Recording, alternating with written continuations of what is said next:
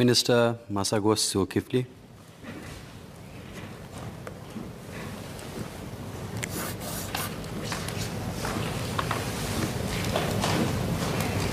Thank you, Chairman. I thought I should address the three clarifications that Mr. Faisal Manap has asked at the presentation of his cards.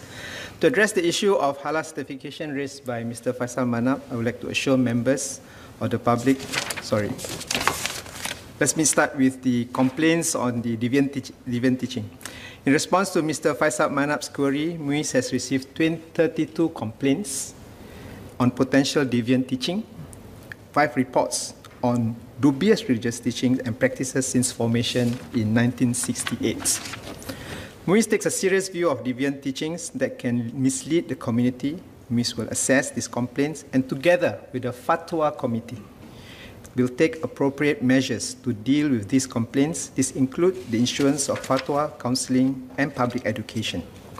When necessary, the Fatwa Committee will issue a fatwa and share relevant information with the public to immediately stop the spread of deviant teachings within the community.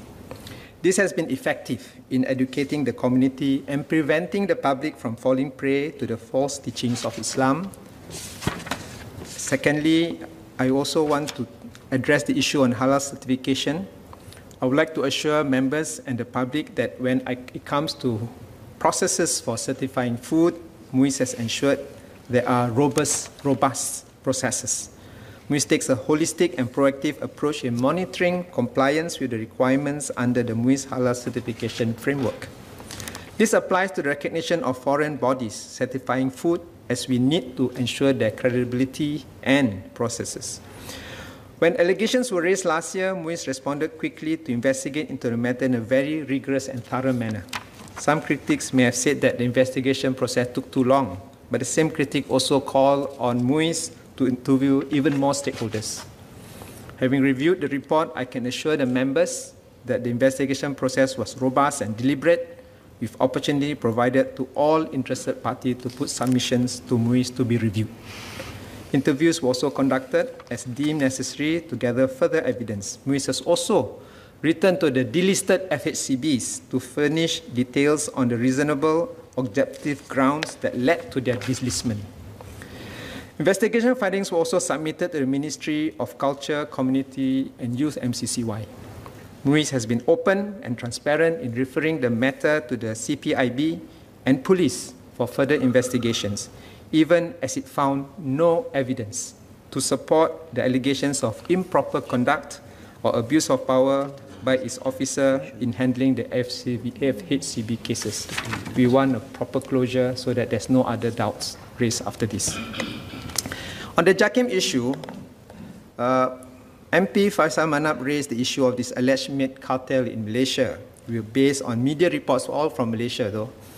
Non-halal meat was being imported to Malaysia, certified halal. This is a separate issue from the investigation, and we've stated this in our media report, our media statement, which was issued together with MUIS and SFA. So I hope our member don't just read a Malaysian version, please read our version too. It was also published in Mothership.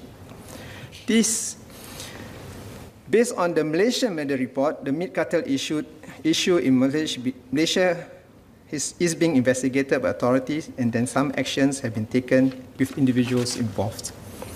On the quote mentioned by the JAKIM officer that such mislabeling is happening in Singapore, MUIS is unaware of the background of his statement. In fact, after his statement was made, MUIS immediately wrote to JAKIM officially in December 2020 to clarify that statement made. But we have not heard from JAKIM on this matter.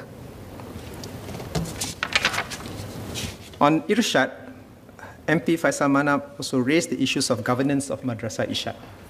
I thank him for the comments and agree that good governance of our institutions is key for them to continue to thrive. This is the kind of issue to be put up in the open if there are doubts, responded to. If there are issues that has to be dealt with the law, we will deal with it to the end. As the MP has not sent the queries ahead of time, I'm not able to provide a full response at this time to the various queries. However, I invite him to file a PQ and the matter so that we can address this fully. From what I understand though, Madrasah Irsyad and Irsyad Trust Limited are at present not affiliated, and the latter is an independent entity. Thank you, Mr. Chairman. Right. We have about 10 minutes before we move on to the next cut, so we can take the clarifications arising out of the cuts discussed now before we move on with the debate. Mr. Faisal Manap.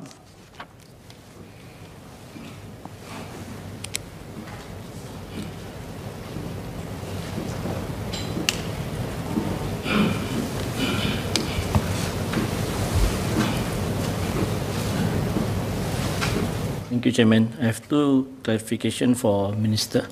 First, regarding my first question on the divine teaching, I'd like Minister to clarify that if I can repeat my PQ, my question in Malay. Bilakah aduan pertama yang diterima oleh MUIS mengenai individu yang telah dikatakan mengamalkan ajaran sesat is related to the most recent case? Okay, second, on the issue of discussion on tudung, sir, I would like to offer myself to the ministers to be part of this closed door discussion. I'm not privy to any of the discussion being done behind closed door. I believe that that's what Minister has mentioned. It's only involved PAP Malay MPs, and I feel that all elected Malay MPs should be part of this closed door discussion. So maybe through this my involvement as well as other elected Malay MPs discussion behind the closed door, I may consider not to bring or not to surface up what is deemed as Minister Masagos as insensitive and divisive issue. So I do want a response from Minister on this, whether can all the Malay elected MPs be part of this discussion as well as other discussion which involve the relevant Malay agencies such as Mendaki, MUIS, as well as maybe not MAC, but Mendaki and MUIS. Thank you, sir. Minister Masagos Zulkifli. There was a similar PQ file on this deviant teaching in the recent one. I hope the member can refer to that because we did put the dates and what we were doing in this particular case. On the issue of consulting and talking to Mr. Faisal Manap, I think he will recall that immediately after our last exchange, maybe about 5 years ago, we had a closed-door discussion why I had to raise it the way I did it and what the points were and why we should not put this up in the open.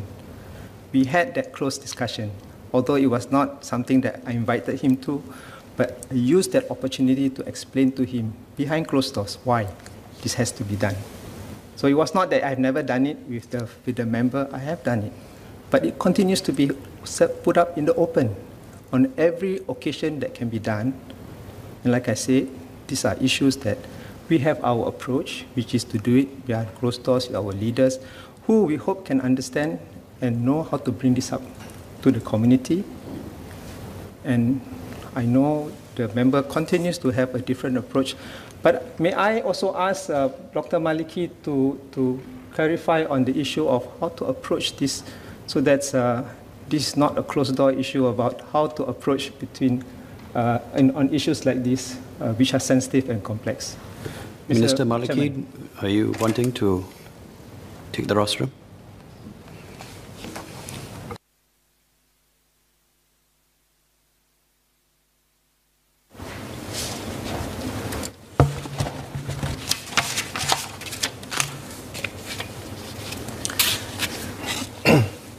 Thank you, Mr. Chairman, for giving me this opportunity to clarify. This issue relates to Mr. Faisal Manap's earlier comment, both during his speech on the budget debate as well as the current discussion we're having on allowing nurses and those in uniform services to wear tudung. I echo first Mr. Masagos' views that we do empathize with the views of those who want to don the tudung as part of their uniform in nursing. I want to assure our community and our Muslim women nurses that we take this matter very, very seriously.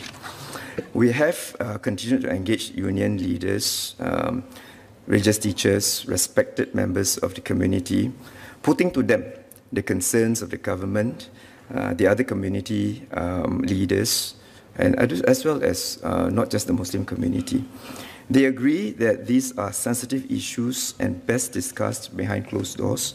They also agree that the solution is not straightforward and we should not rush into one without addressing these other concerns. And whether Mr. Faisal Manap participates in these sessions or not, I think the most important thing is a large segment of the community has been consulted, and we continue to consult them.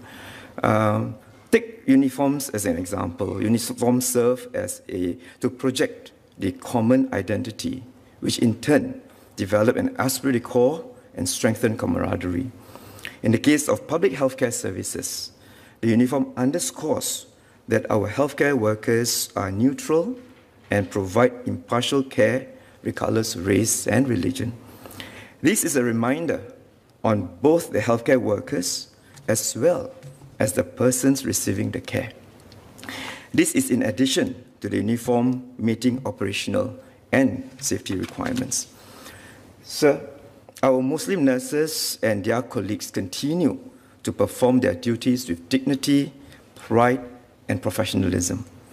We can attest to this through our own personal experiences. I was just hospitalized 2 months back, and I attest to them performing their duty with utmost respect from all of us. But even so, even more important, they perform it during national crisis, like SARS and more currently, COVID-19, par excellence. There are Muslim scholars, sir. There are Muslim scholars who have given guidance that Muslims must make appropriate adjustments while staying true to their faith when living in a plural and contemporary society. This is important for us in Singapore. We must avoid situations like in other countries where issues of religious expression take center stage and become a divisive matter and put certain groups under the spotlight. I want to give an example. It happened 2 years ago. The Grand Imam of Al-Azhar, His Excellency Dr. Ahmad Al-Taib, he came to Singapore. He spoke about the tudung when he delivered the Muiz lecture in Singapore in 2018. I was the moderator for his session. In response to a question on tudung not being allowed in certain workplaces, the Grand Imam made it clear that while Islam commands women to wear tudung, he advised Muslim women against leaving their jobs solely because they are not able to wear it. He advised not to make hijab an issue that determines your life to the extent that you have no choice but to leave your job.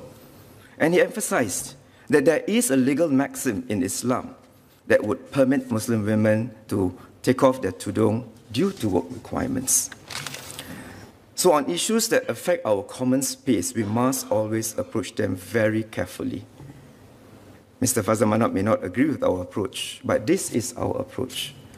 Our religious scholars and community leaders support our approach as they understand that these issues, especially those that involve racial and religious sensitivities, are complex and any decision on them should not be taken lightly. We must also ensure that our approach in addressing such issues safeguards the harmony between all races and religions in Singapore. As articulated earlier, Mr. Faisal Manap has previously, in previous occasions, also raised this issue, and he had articulated before that he's doing so because it's his job as a member of parliament and giving feedback to government. We must know that our role as members of parliament is more than just giving feedback and reflecting public sentiment in the open, even in parliament. Yes, there is nothing that we cannot bring up in parliament. But PAP Muslim MPs also recognize our role as leaders of our communities. As leaders, we must exercise discretion and know the implications of our actions. We are leaders and we have the responsibility to ensure our collective desired outcome as a society and country to maintain racial and religious harmony. This cannot be compromised. Thus, as leaders, we have to lead our community to understand sensitivities when they cannot initially, maybe, of such topics and issues which are best not discussed in the open. If we are not careful, any discussion in the open may lead to serious ramifications. We have seen it happen, and we must guard against it.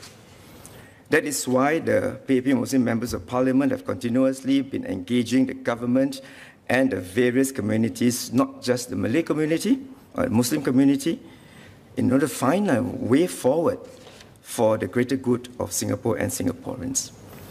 Mr. Chairman and colleagues, I must tell you, it is not easy. We have been called names, but we must do, and we need to do what is right. We do our best to convince our community leaders, our religious leaders, our union leaders. They understand. We hope that they will also, in their own ways, discuss these matters with their members constructively, yet in private, away from the glare of the public. And I hope Mr. Faisal can do likewise.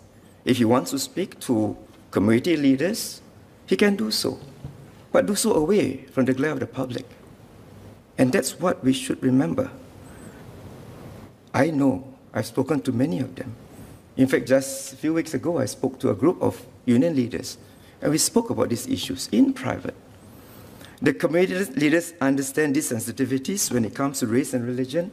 I sincerely hope that Mr. Faisal Manap understands that too. This is something we cannot take for granted. This is something we must take seriously. This is something that will ensure Singapore's racial and religious harmony continues to be kept the way it is. Thank you. Mr. Zulkarnain Abdul Rahim.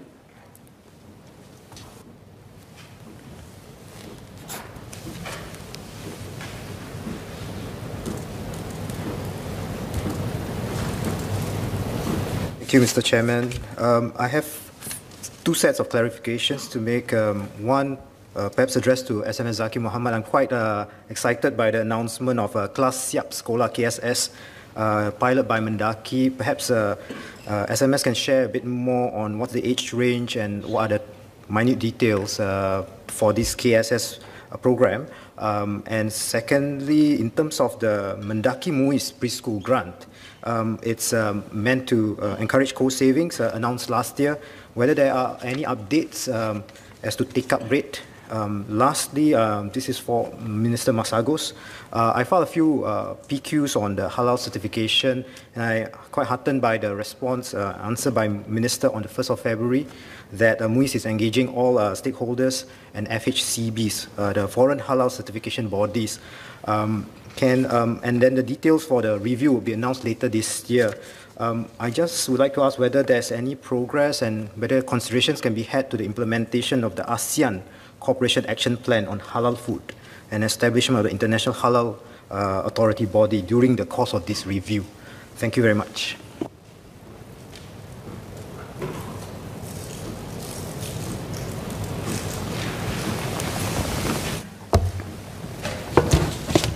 As my colleague, Mr. Zaki, making a way to the speaker, don't mind, Chairman, I take the second question first. Please. Yes. We would like to have a cooperating framework for the halal system, because this will facilitate the movement of halal goods and so forth. But in Singapore, we also work within the many other laws and regulations to ensure not just the halalness of our food, but also hygiene, pricing issues that will be faced by our consumers, and so forth.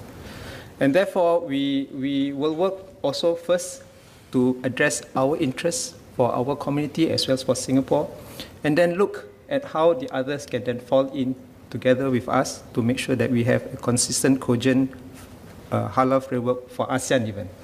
But as I mentioned, once I say I'm going to look at what I need for Singapore, I'm quite sure the other countries will do the same. And therefore, this journey to get to where we want to be will probably be some generalization, and the specific way to address this issue will take some time to come. SMS Zaki Muhammad.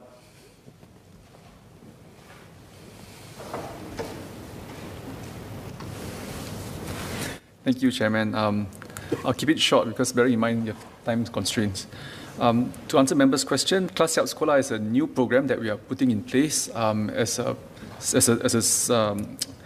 continuation for our KMM@CC program. So this will involve our kids from 4 to 6, hopefully helps them to adapt into primary school better. And really, a few things that we want to go for to nurture them with literacy and arithmetic skills in one setting, and to also improve their nurture for learning. So we're going to run 2 runs from May to October 2021, and each run will be held over 8 sessions, including the post-program assessment as well. And we hope to have about 100 kids benefit from the pilot program. On the Mendaki Muiz preschool grant, just an update, as of December 2020, the MMPG has now 80 children from 53 families enrolled. So of these 80 children, 67 of them had their parents' savings in the CDA, and 64% of them have achieved attendance of at least 70% at their preschools. So we will continue to give them maximum support, together working with EGDA and MSF, and because we want to encourage parents to send their kids for preschool education so that they're better prepared for primary school. Thank you. I'll take 2 more clarifications, but please keep them short. Dr. Wan Rizal, and then I'll circle back to Mr. Faisal Manap, but keep them short, please.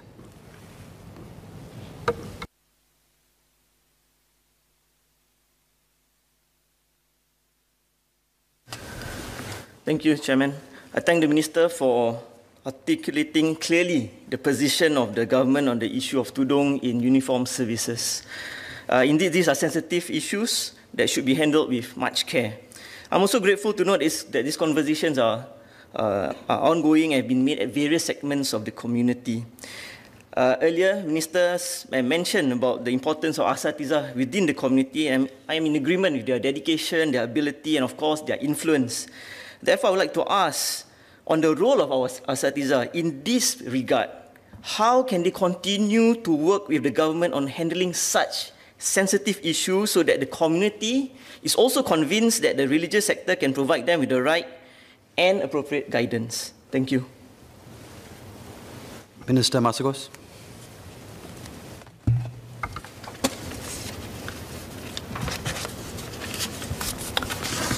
I thank the member for the question. This indeed is one of the difficult areas that MUIS has for the longest time since its formation, uniting our community, uniting asatiza, so that not only will they fulfill their duties and obligations as religious teachers, but also understand how that can be done and even when it ought to be done. Therefore, this continued engagement that we have with them, whether through their bodies, regulatory bodies like the ARB, or through the associations like Pergas, must be ongoing. If there are new developments, we will update them and think about how we can move forward. Now, I think the real question the member is asking is, when will this happen? When will we have a decision? You know, if you have already agreed with someone you're going to marry, you can have a wedding date. A wedding can have a wedding date. But when you are dating, I don't think you have a wedding date or time to decide with your partner. We better decide this by this time, or else we go together or not together. And therefore, when we resolve matters like this, we cannot resolve it with a deadline. Instead, it is one where we engage and prepare the ground, continue to engage and prepare the ground. Why? So that when the moment comes and we have to make a decision, it brings the least impact to those affected. And hopefully even, because we have done this groundwork, address the issues, and hopefully they accept it with the generosity and the goodwill that we have as fellow Singaporeans. But that will take time. But that is what you get when you invest time to build relationship, trust with each other. And I hope that we can get to this answer when we can do this, as soon as we find the solutions and the considerations being addressed. Mr. Faisal Manap, please keep your clarification tight.